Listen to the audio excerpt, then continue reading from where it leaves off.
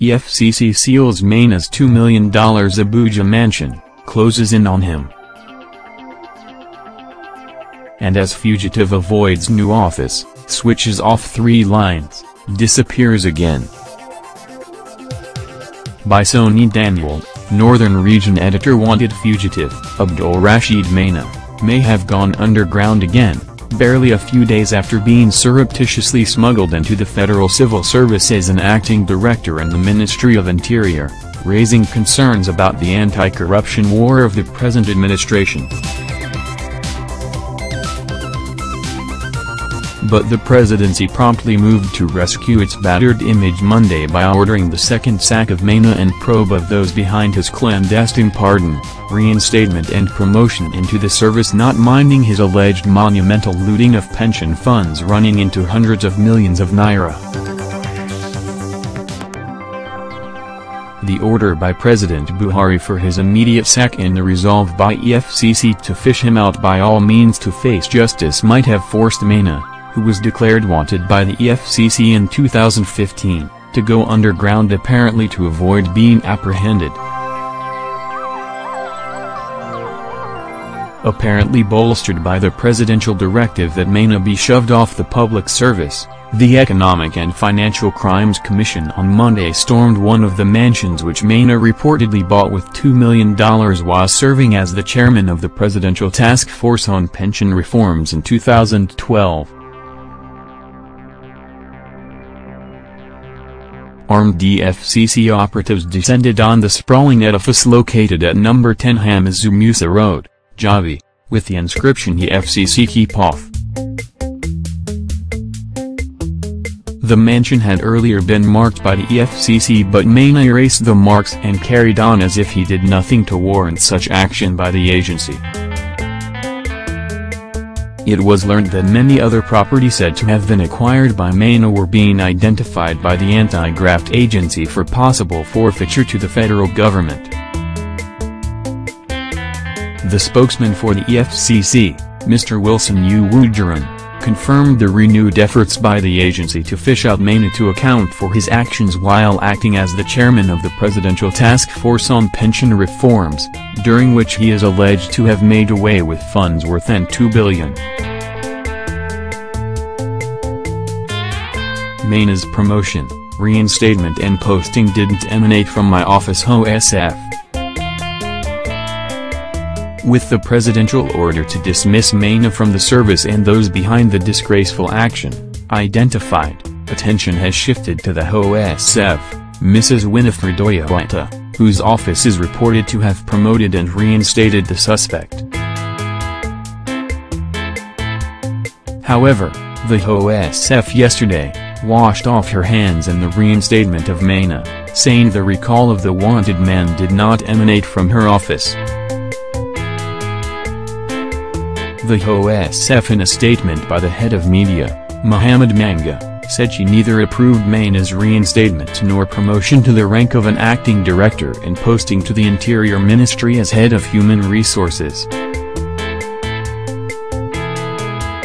Manga said, the head of the Civil Service of the Federation, HCSF, wishes to inform the public that the reinstatement and posting of Alhaji Abdulrasheed Maina never emanated from the office of the head of the Civil Service of the Federation.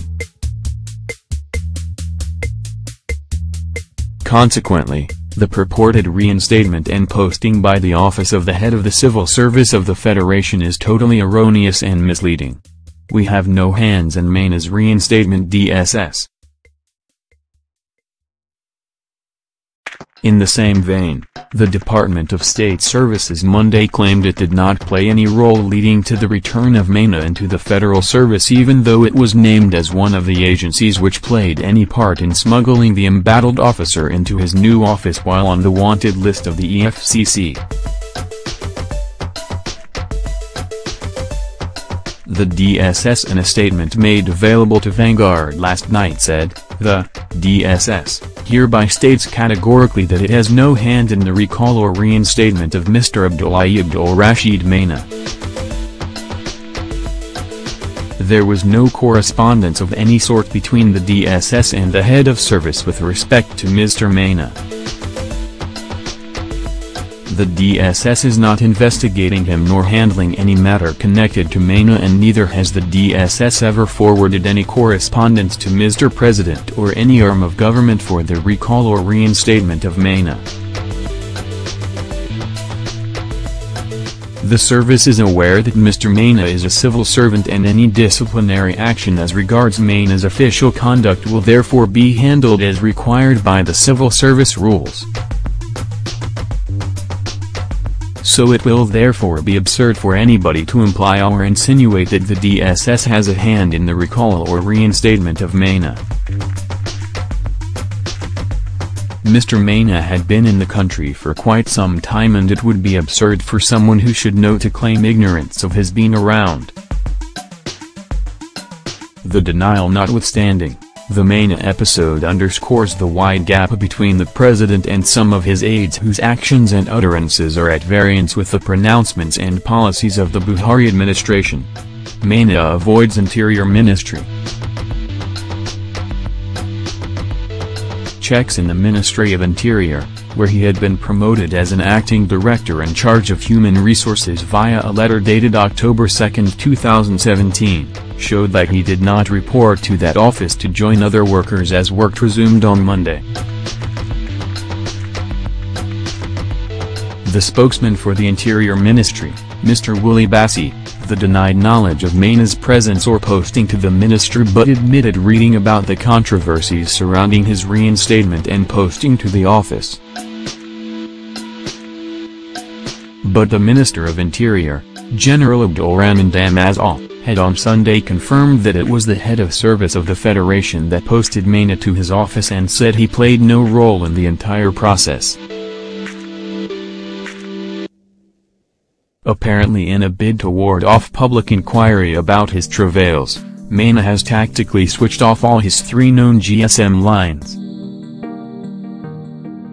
A call put to one of the lines on Monday afternoon reported that the line could not take any call at this time, while the other 2 indicated that they had all been switched off.